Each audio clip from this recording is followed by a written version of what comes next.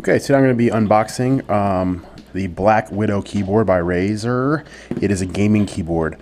Why am I getting a gaming keyboard when I don't game? Well, I use my keyboard every day working, and as you probably know, a gaming keyboard is super durable.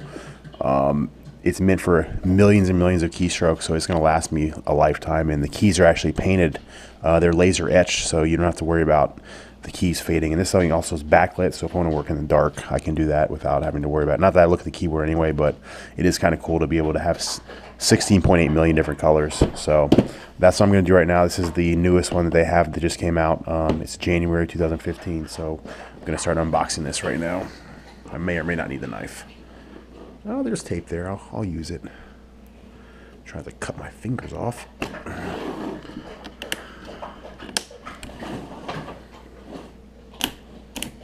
This is a knife.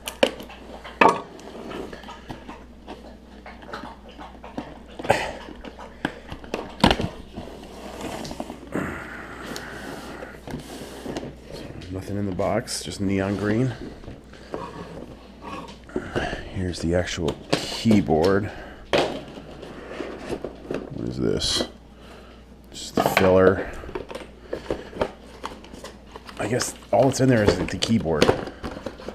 Literally. Well, there's instructions on how to plug it into a USB port, I guess. Yeah, that's what that is. Literally instructions on how to plug it in. So there you go. The actual keyboard, and that's it. So again, gaming keyboard. Peace.